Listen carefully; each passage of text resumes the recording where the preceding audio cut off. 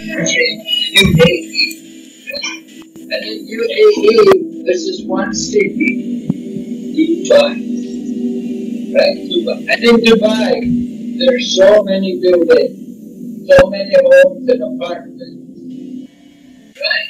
And here we have this one apartment here. There's so many stores. And we're thinking, I am the Supreme. Although we're so insignificant, although we're so tiny in relationship to the whole universe, we're still thinking, I'm the controller. And sometimes people even meditate like that. They're thinking, I am controlling the sun. I am controlling the moon. And next minute they're saying, give me a cigarette. Or give me a cup of tea. They cannot even control their tongue. But they're thinking they can control the moon or the sun. So this is the foolishness of people who try to pursue that path of meditation. They're thinking themselves to be controllers, but actually they're all controlled. Who is the controller? Krishna. Yes, we say Ishvara Parama Krishna. You know this one? You don't know? Oh, you're all well read. Huh? You know some things from this. So Krishna is the supreme controller. There are many controllers, right? You go to school, the teacher will say, I'm the controller, right? And you go in the office, you go in some company, the boss will say, I'm the controller. And you go at home, the wife will say, I'm the controller. Who's the supreme controller? There's one supreme controller. And that controller over everyone is Lord Sri Krishna. But Lord Sri Krishna likes to enjoy. Like all of us, we all like to enjoy. We don't like to suffer. Why do we like to enjoy? That is the nature of the soul. The soul wants to enjoy. Our spiritual nature is to enjoy. In the spiritual world, you will enjoy eternally. Here in this world, you have to work so hard to enjoy just a little. We have to tolerate so much difficulty, working, difficult conditions, and then you get a break. You can go back to India and you think, oh, you can enjoy for a little while. Then you have to come back and work again, right? So that material world is like that. A lot of work to get a little enjoyment. But in the spiritual world, eternal enjoyment. It's all enjoyment. And Krishna is inviting all of us to go back there. That's why he comes. And that's why he sends also devotees like Srila Prabhupada. He sends his pure devotees here to guide us and to teach us and to help us out of this ignorance condition. So one of the ways in which Krishna helps us was by performing his Damodar Leela. We've been celebrating this Damodar Leela for 1 month now. Today's the last day of Kartik. So today's the final day in which we offer this worship to Lord Damodar. But it's not the end. It's not that, okay, that now it's finished, I don't have to do it anymore. Rather, we want to think we should do it every day. We should make it a habit to worship Krishna. We want to develop the good habits. We all have habits. We want to cultivate the good habits. And one of the best habits you can have is to worship Lord Krishna. Just like here, you don't have to have an altar like this. You can have a very simple altar. Simply have a picture of Lord Krishna and offer worship. And if you don't like to even have a picture, you can do it in your mind. Even within your mind, you can simply try to worship Krishna. The form of the Lord comes in different ways. You can have Krishna made from wood, just like Jagannath. Jagannath is Darumurti, right? Made out of wood. And then some other deities, like in Mayapur, we have Radha Madhava. They're made from stone, marble. But then we have Panchatattva, and they're made from bronze. And then you can have also a deity made of paint, oils. Some people will worship pictures, beautiful pictures. And other people, they will make the form of Krishna out of jewels. They will simply use jewels to make them. And people will also worship Krishna in their mind. But to worship in the mind is more difficult. That is very difficult. Why? Very hard to control the mind. The mind is restless. More difficult. Even Arjuna said he could not control his mind. And Arjuna was a great devotee. He was a Maharati, and he had a very great birth in the Pandavas, in the Kuru dynasty, and association with Lord Krishna. But still he said, Chanchalahi mana Krishna. My mind is chanchal, restless, more restless than the wind. Just like the wind, you don't get wind here much, here in Dubai, not much. You want wind? Go to England. Very cold, nasty wind. But here in Dubai, not much wind at all.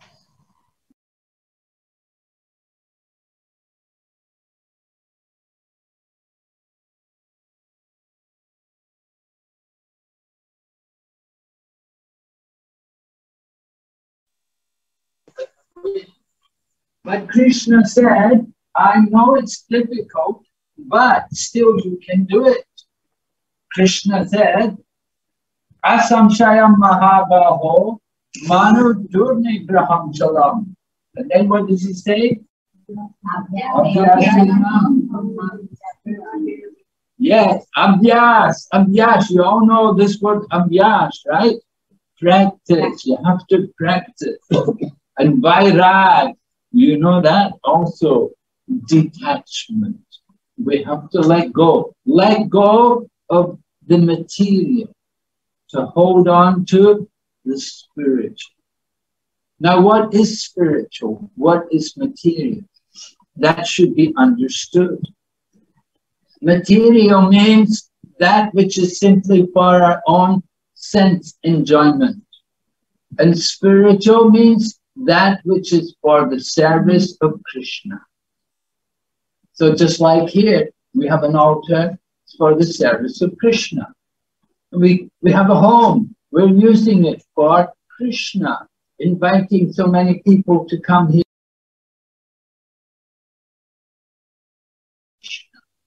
In this way, the home is a spiritual place. It becomes even a holy place by using it for the service of Krishna. So matter can become spirit. You can change the material things into spiritual things. Just like there was one famous sadhu from India. He had a picture taken with money on the table, and he was like this. He was going, I will not touch the money. And people thought, oh, he's a great sadhu. But below the table had a lot. He was pretending, I won't touch the money. All the money was below the table. So, Srila Prabhupada said, we will take the money and use it all for Krishna, to build nice temples and places for Krishna.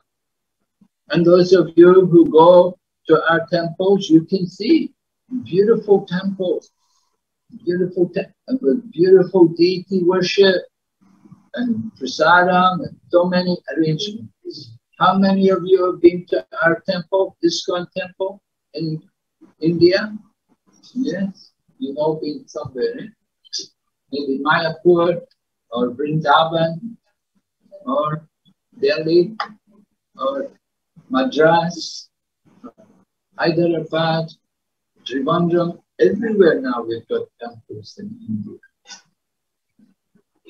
I had gone to India 1975. Were you born yet? No. You were not even born. Where were you? You were an old man or an old lady somewhere. Yeah, where were you? I was in India preaching. Where were you? Now you can this for. You should understand reincarnation is a fact.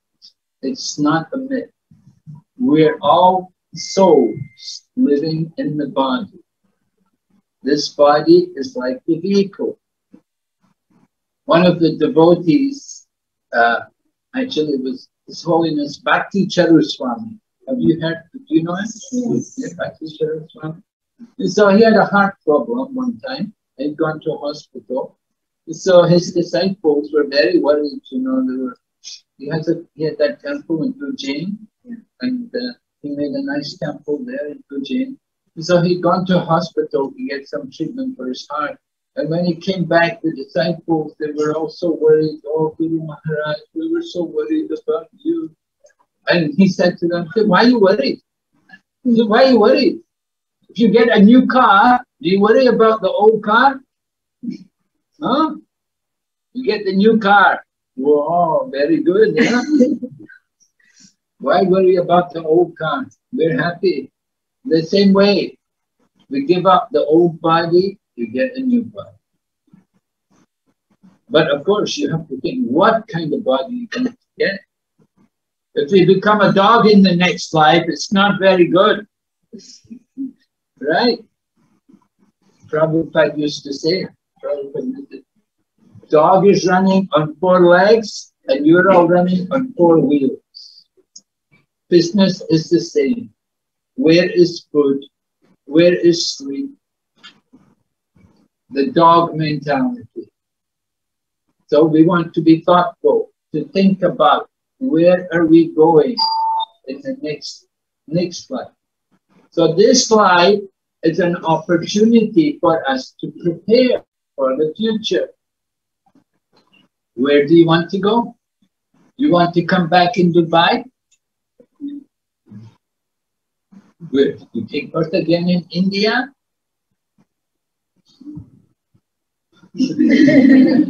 Not so bad. India becoming better, more opulent. But still the problems are that you may not get the human body. Now you have a human life. There's no guarantee next life you will again be human. Where do you want to take your birth? Where do you want to be? You have to prepare for the future. So very important to understand the value of association. The Sangha with the devotees, very, very important for us to keep us in consciousness of the goal of life.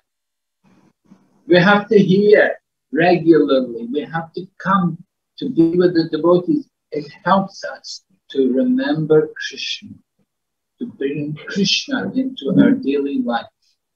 If we're just on our own every day, then it's very easy to forget Krishna.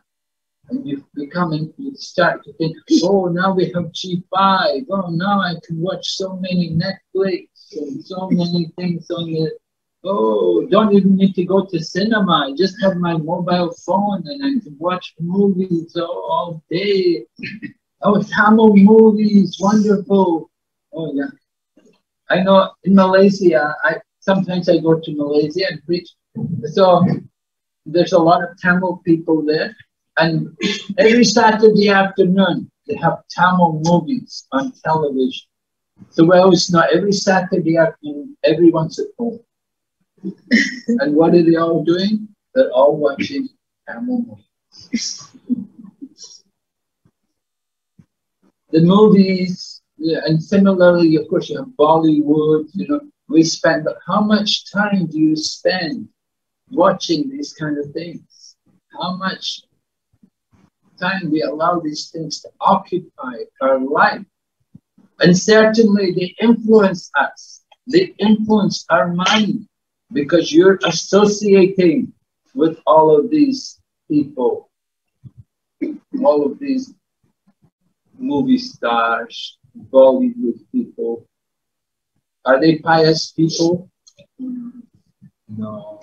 Do they have any good habits? No. We have nothing to learn from them.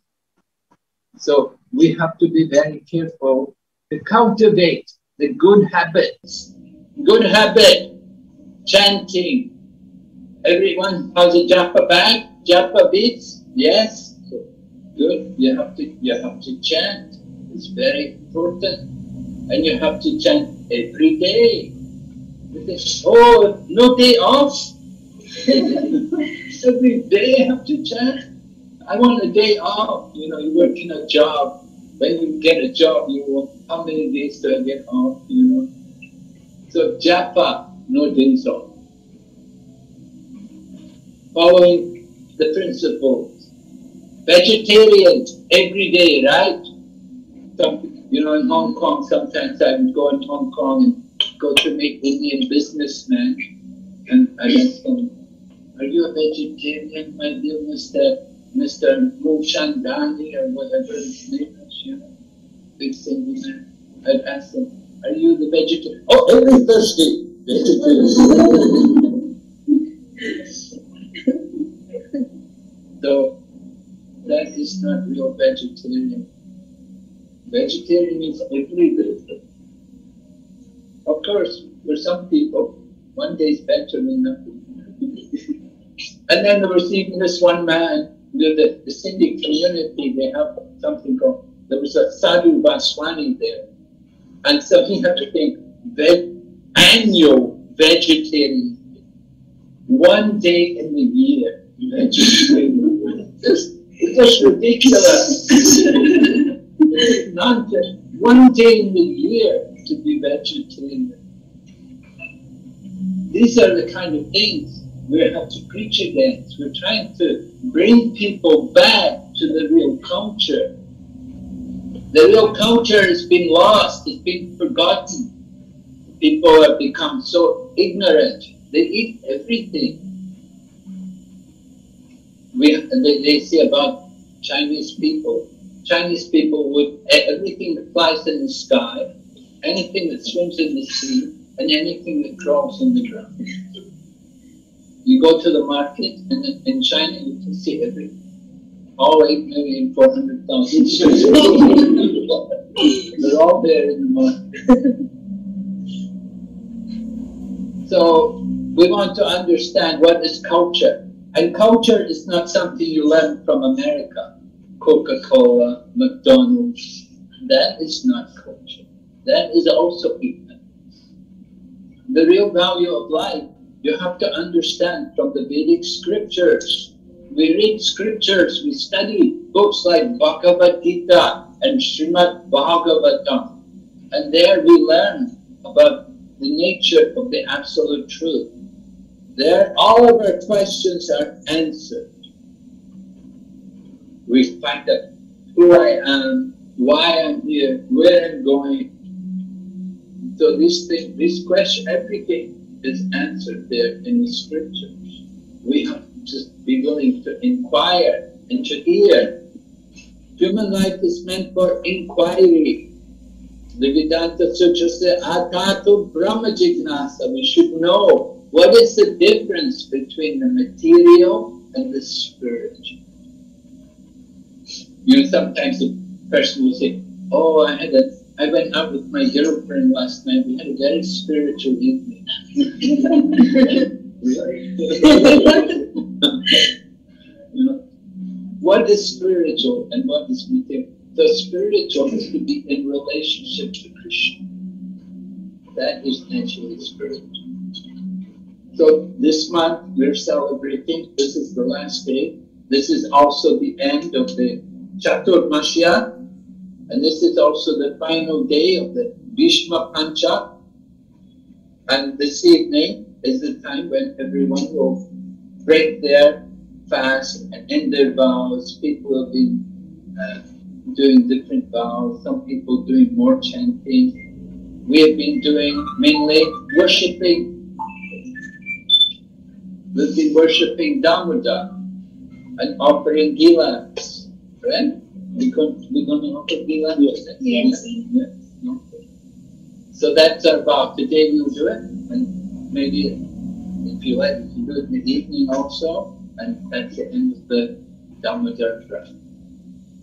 And of course, when we offer the lamp, at that time we also, within our heart, we also pray to Lord Krishna that we can develop that attachment for him and to think of him more and to remember him and to remember that he is the master and we are his tiny servants. This is our position. We may think, oh, to be the servant is not, oh, I'm always the servant, I want to be the master. But actually there's more pleasure to be the servant than to be the master.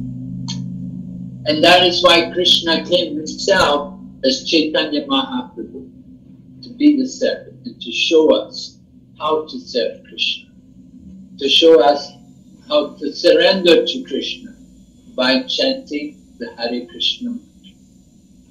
Simply by chanting the holy name, we can get all perfection. Okay, are there any questions? Anyone want to ask any question? Yes. When God is there, so when Mother is told, every week we are chanting Bhagavad Gita. So I told you, you have to chant Hare Krishna mantra. Both are equal. Why have to chant Hare Krishna mantra? Why have to chant Hare Krishna mantra? Why not just chant? Every week they are chanting Bhagavad Gita. Well, they may chant Bhagavad Gita slokas, that's nice, it's Krishna's words, but do they understand the Bhagavad Gita sloka? They may be chanting the Bhagavad Gita sloka. Do they know what Krishna is saying? Can they understand the message of the Bhagavad Gita? If they understood the message of the Bhagavad Gita, then they would chant Hare Krishna. Because the message of the Bhagavad Gita is to chant the glories of the Lord, to chant his names. And Krishna says many times that he can be understood by devotion. And so how, if you have devotion, then you will chant the name of Krishna. You won't just chant Bhagavad Gita. So many people may read Bhagavad Gita or chant Bhagavad Gita. They're not even devotees. They don't even believe in Krishna. And they will talk nonsense about Krishna. There's so many commentaries on Bhagavad Gita. How many people became devotees? So many comments, so many editions of Bhagavad Gita are there. Where are the devotees? No devotees came from all of these commentaries because all of these people wrote nonsense about the Bhagavad Gita. They didn't know the message of Bhagavad Gita. But when Prabhupada wrote Bhagavad Gita as it is, then people started to become devotees. And then there were Krishna temples. There were no temples of Krishna hardly in the West. Now there are temples. Prabhupada brought Krishna there. Prabhupada taught people to chant Hare Krishna. So we have to tell people the message of Bhagavad Gita, Krishna is saying, surrender to me. If you've surrendered, then you should chant. If you're not chanting, then you've not understood Bhagavad Gita. Just like people may recite the Vedas, simply mouthing the words of the Vedas. Useless. No better. So they read the Bhagavad Gita. So reading is one thing. Better than reading is to discuss and to explain. So you're reading Bhagavad Gita, tell me, what does Krishna say in the Bhagavad Gita then? You're reading it, tell me. What's the message? What's Krishna's teaching?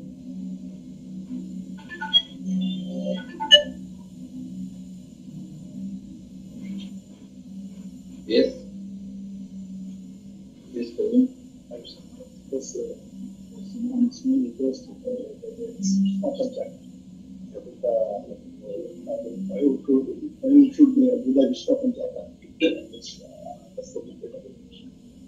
Okay, Prabhu is asking about the Bhisma Panchaka. Bhisma Panchaka is just the last 5 days of this month of Karti. So it said, if you didn't do anything, you didn't make any vows or do anything or follow very strictly during the Chaturmasya, which is 4 months, you didn't do anything there very well, then the last 5 days you can make a special vow during the last 5 days to do more, to make up for what you didn't do over the 4 months. So this Bhisma Panchaka is an opportunity for us to catch up what we didn't do, you know, maybe we fell behind, we didn't keep up our vows. So the last 5 days, it began on the Ekadasi and today's the Purnima. So for the 5 days, some people will do things like His Holiness Jaipataka Swami Maharaj. Every year he would do Bhisma Panchaka, and he's in Mayapur usually this time, and he'll be following, he'll just be eating fruits and roots. Just taking fruits and roots. And doing more chanting and hearing. This is the real purpose. Wherever we do some kind of fasting, of course we're fasting every day, fasting from meat, fish and eggs, right? That's compulsory fasting. No meat, fish and eggs fast. And you can do more chanting. And more time to serve Krishna. So Bhisma Panchaka is opportunity for us to catch up from what we didn't do in the other 4 months for the 4 months. Just trying to do something at the end to make up for it. Hare Krishna Maharaj. So my question is my first question is when we intermittent fasting, and what is the procedure to break the fast to be finish the fasting?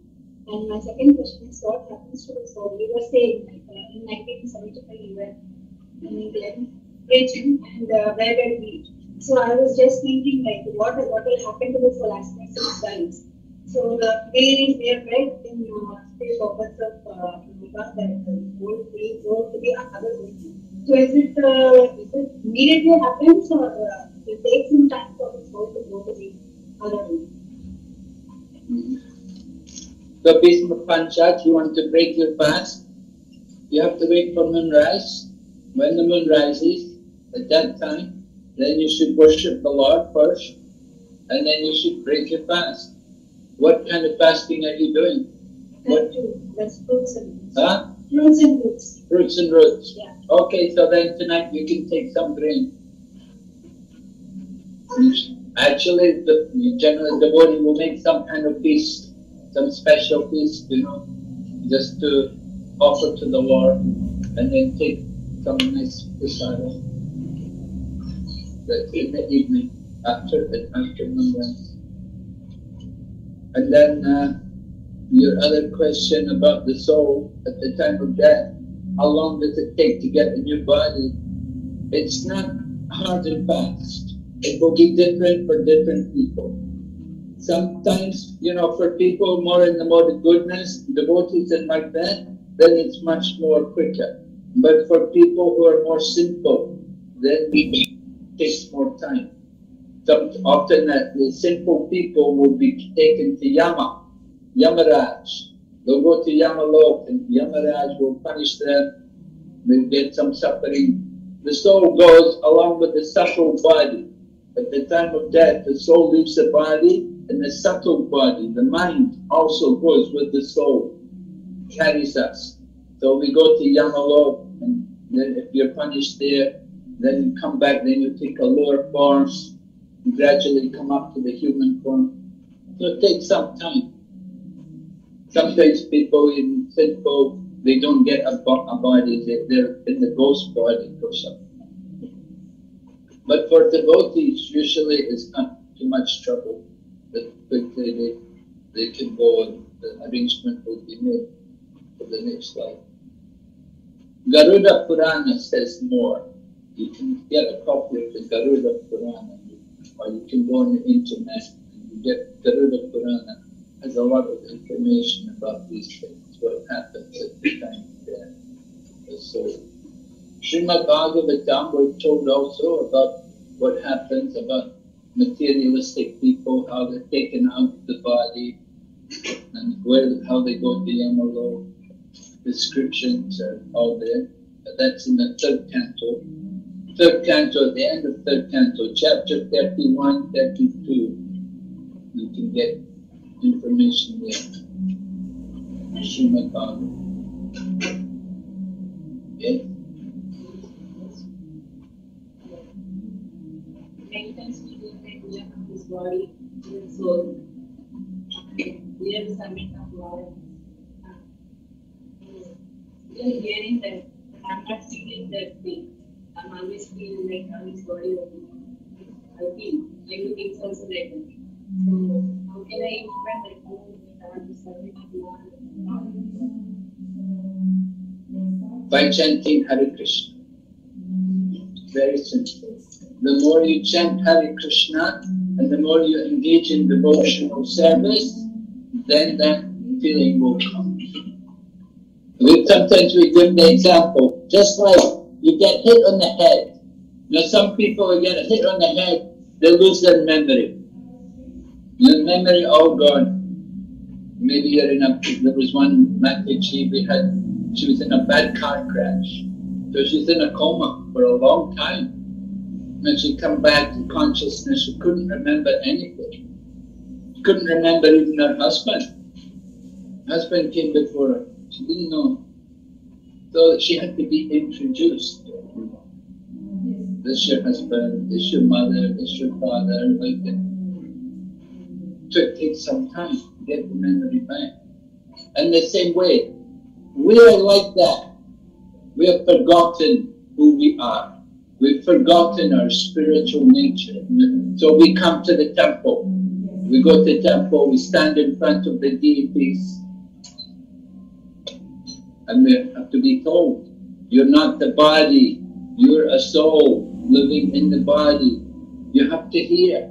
You have to hear again and again. And gradually we start to remember. Because we've lost the memory, we've forgotten our real spiritual identity. So it takes time. We have to be reminded. Devotee association will help you to remember. Every time you come and associate with the devotees, they'll remind you, you're not the body, you're a soul. Just like we go to the temple, we remember, bow down to Krishna. Krishna is the master, I'm his servant. You don't go to temple, you don't associate with the devotees, definitely you'll think you're the body. You look in the mirror and decorate yourself.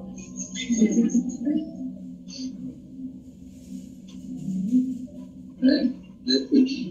And then we start to think, yeah, the body, very nice. We have to be careful. So we have to association, you have to come, you have to hear about Krishna, you have to chant, you have to worship Krishna. Gradually, the memory starts to come. We have to understand, we've been in this world, material world, a very long time. We're very conditioned. So we're really forgetful, we're very forgetful. Our real spiritual identity is covered over because many lives we've had in this world. We've taken birth. We're just thinking this life. We're just thinking, oh, I'm 30 years old, or I'm 40 years old, whatever. We're thinking, I'm a woman. We don't know. We don't know our spiritual identity. We identify with this body. So we have to, that is called conditioning. That we're conditioned soul. But we can become liberated souls by Krishna consciousness. You practice chanting Hare Krishna and doing service for Krishna, then that conditioning will all be removed. So it takes time. You have to be patient. and you have to be determined. So that, and Upadesha Rita Rupa Goswami describes things which you have to do to progress. Enthusiasm, patience, and determination. So Prabhupada said, in everything you need to have these three qualities. Whatever you do, you have to have enthusiasm, you have to be patient, you have to be determined. Yes, Maharaj?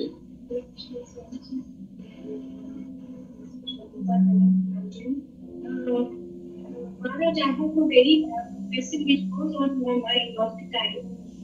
Because I have read of one lecture where devotee asked a question regarding that we have come from Goloka and there are chances that we can fall again. So my question is, if we are, for example, if I am Krishna conscious this life, and ultimately somehow by Krishna's mercy and Prabhupada's mercy, I go back to Goloka, is there a chance that I will again come back and again fall down into this material world? Well, Lord Krishna says, one who comes to my abode will never leave. In Bhagavad Gita, Krishna says, one who comes to my abode will never leave. You never want to go back.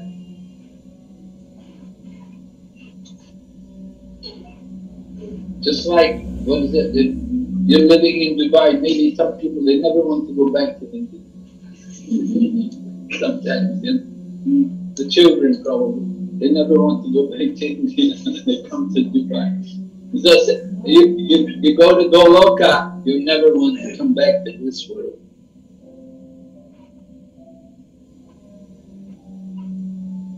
Yeah.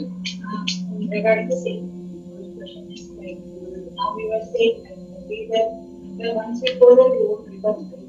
But what is the reason that we have fallen? We not saying that Buddha is part of us. So and we are with him. So then how come we have coming to this Because you were envious of Krishna, because we're all envious of Krishna, and because we're ignorant of our position. So that's why as soon as we become envious of Krishna, because we want to be Krishna, we want to be the Supreme. We don't want to keep Krishna in the center, we want to put our own self in the center. So then we come in the material world. That's how we go. We all have that business. That's why we're all here. Not all here, we're all here. And is it possible for you to share the past lives of your life with Srila Prabhupada? No.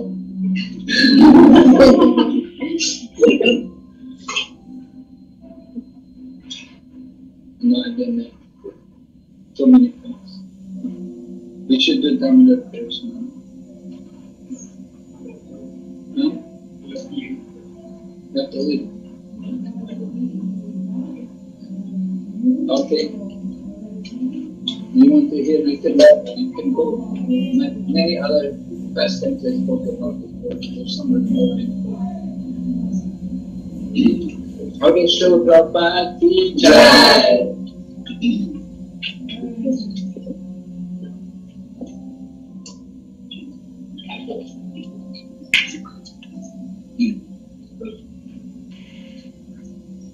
Recording stopped.